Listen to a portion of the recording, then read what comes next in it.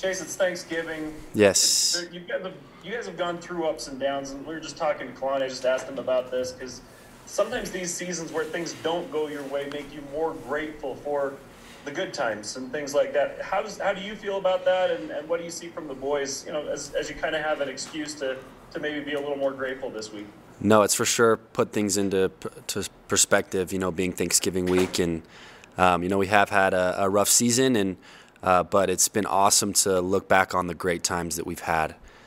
Being senior night just a couple days ago, we were able to remember those moments that we've had together with the seniors, with everybody. The early morning lifts, the going out to eat, the little things.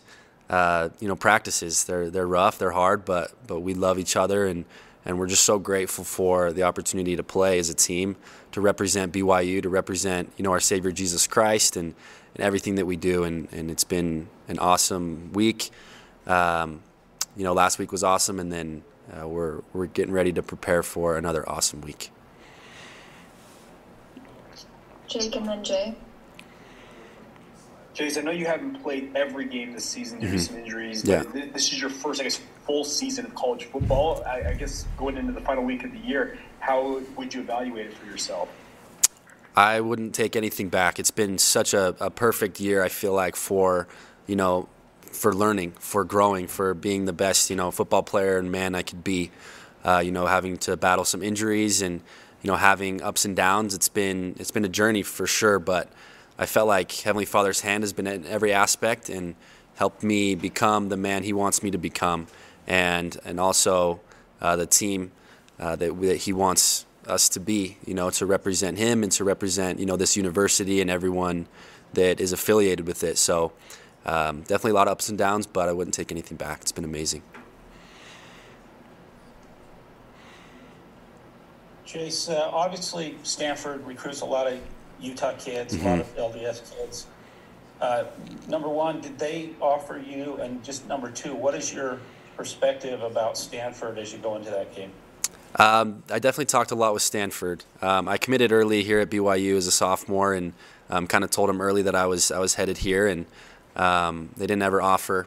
But I'm grateful for Stanford and everything that how they impacted me, pushed me as a young kid in high school, and I'm excited to go see the coaches again and all the players. And I was close with some that committed there, Tanner McKee and other guys, and it's going to be awesome to be on their campus and be able to just be around the amazing people that represent that university, and go, we're going to go perform and hopefully do well.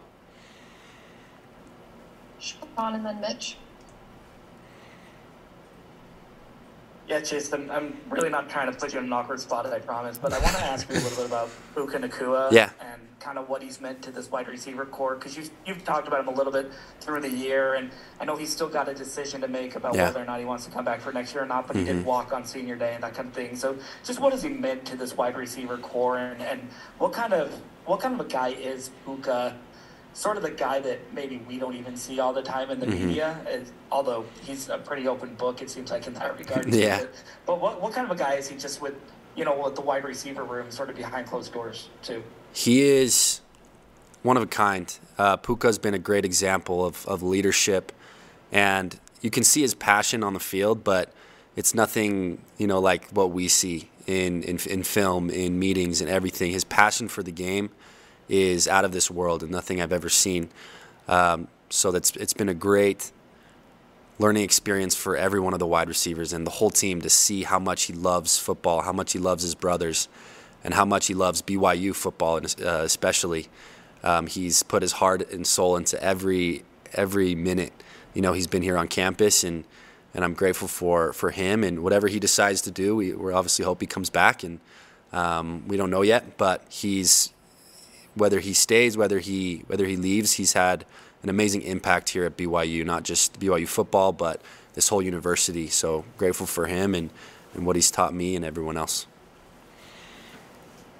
Yeah, Chase, assuming, Puka goes, because you got that Senior Bowl invite, assuming he goes through with that, what are some of your goals that you have in your BYU career moving forward, and maybe what can these last couple games due to maybe springboard things going into the Big 12 for you personally?